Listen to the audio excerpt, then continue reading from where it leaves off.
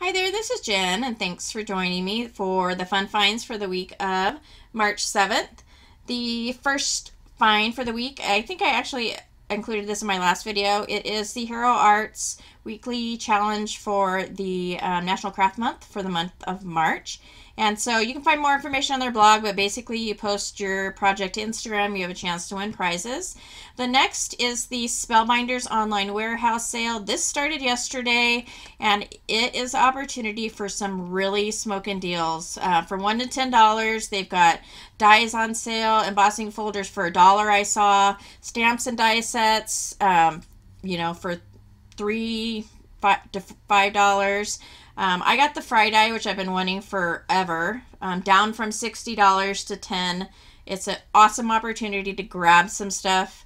The next is scrapbook.com has 20 to 50% off all die cutting until Thursday at midnight at Arizona time.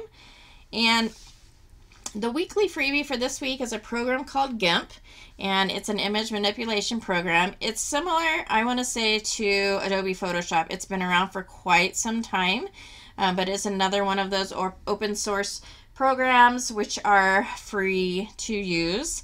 And it's a very robust program. I do not know nearly as much as I want to, but you can create graphics in it, manipulate images, which is basically, I use it for simple photo editing, but I'm hoping to learn more about it this year. I used it years and years ago, and I just rediscovered it, and so I'm really excited to get back in and kind of relearn it a little bit.